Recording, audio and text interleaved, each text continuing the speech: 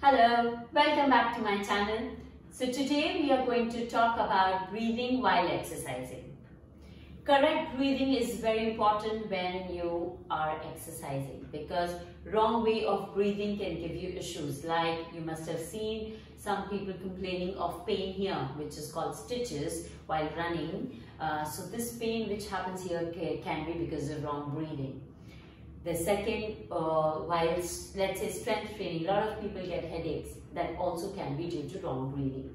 So that is why correct way to breathe is important while exercising to get the benefits of exercising properly, right? To get complete benefits. Now, okay. So when it comes to breathing, there is one simple way of remembering it. That is exhalation on exertion. Yes, if you want to remember it, you see, notice X and X. Exhalation on exertion. So that means when you are exerting, when you are putting in your efforts, that is when you need to exhale. Means you need to breathe out, right? Now, that is the important thing which you need to remember. When it comes to strength training, you have other ways also to remember. One is going against the gravity or going against the resistance. You need to exhale. Let's take an example of bicep curl. Bicep curl is a strengthening exercise.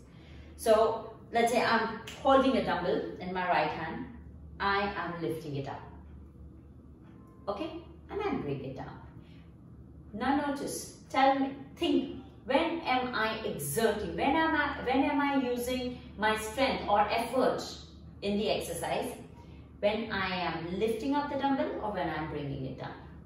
So, yes, right. As you can notice, I am lifting up the dumbbell means I am putting in my efforts. I am exerting myself. So that is why. So I will breathe out at this time.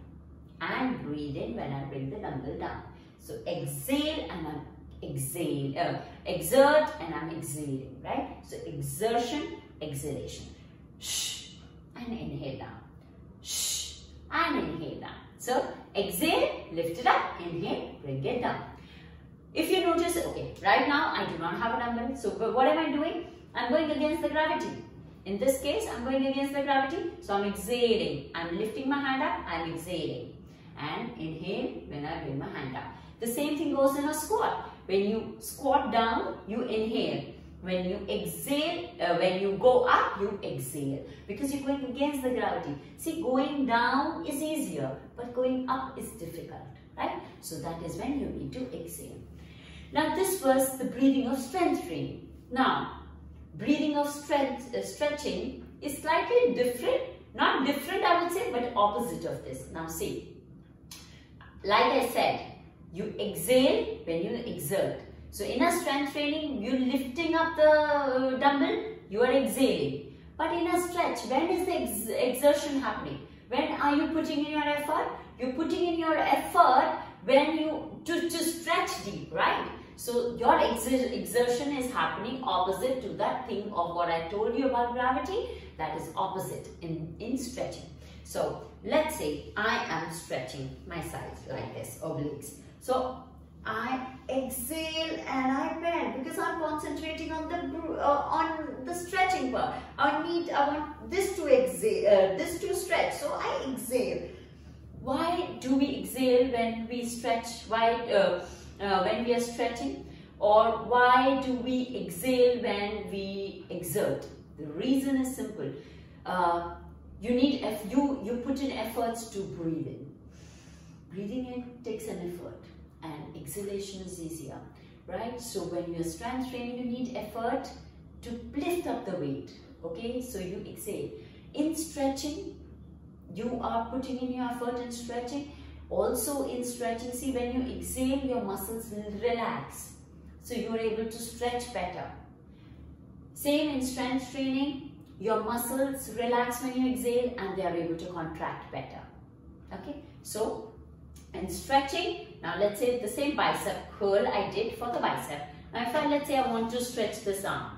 I did this and I exhale.